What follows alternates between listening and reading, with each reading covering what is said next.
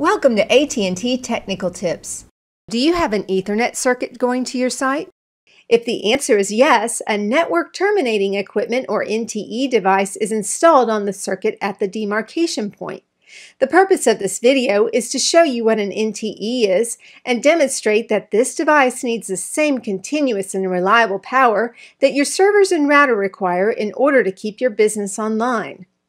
An NTE provides both a network access interface and a customer-facing Ethernet port. It is as crucial to ensure that the NTE has a continuous supply of power to make sure it does not become a single point of failure for your network.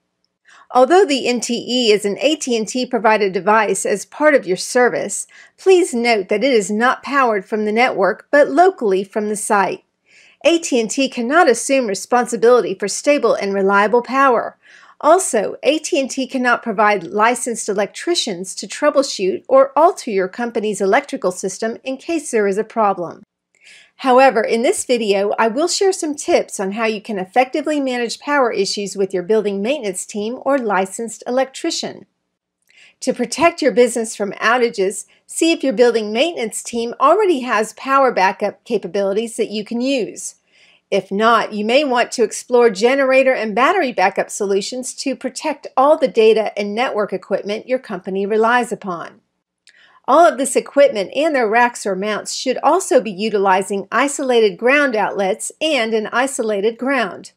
Improper grounding has the potential of causing equipment to power cycle or become damaged and is also a safety concern. Did you know that power conditioners and surge protectors can't properly safeguard your equipment from high voltage conditions, such as lightning strikes, without a good electrical ground? This includes surge protection found in battery backups. Your equipment's shielding, used to protect against electromagnetic interference, will not work properly without a clean ground. If your building maintenance team uses a light timer system to save energy, please note that the NTE must not be on any of these electrical circuits or it will fail when the lights are turned off in that area. In order to maintain reliable service, the customer site must provide continuous power for all site equipment. I hope this information was helpful for you. Thank you for choosing AT&T.